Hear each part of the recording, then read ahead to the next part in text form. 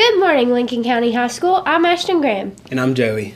And it's time for your morning announcements. There's a tennis meeting right now during AA in the front area outside the main office for those interested. There will also be one Tuesday if you can't make it today. This weekend, the speech and debate team competed at Marshall University in the John Marshall Tournament, and they came home with a few top honors.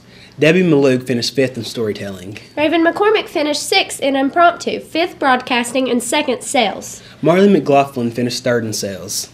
Marley and Taylor Wade finished 6th in improv duo, while Ryan Coburn made it to the semifinals in impromptu. The team finished 5th in sweepstakes overall. Congratulations, guys. Way to go.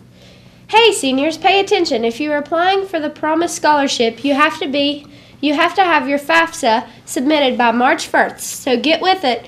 You've got less than a week to get it done. The regular deadline for FAFSA is April 15th.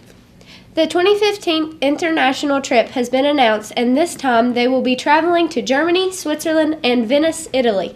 They will be spending a night in the Alps, visiting ancient castles, and floating on gondolas in Venice.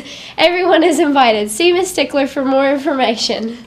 And last but not least, a big shout out to Jacob Bell for winning the automotive class competition last week. He will represent LCHS in the state finals in March. Awesome job. That's it for your news and announcements. We'll see you back here next time. Thanks and have a wonderful day. See ya.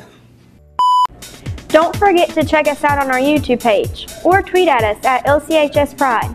And remember, don't use your cell phone during the school day.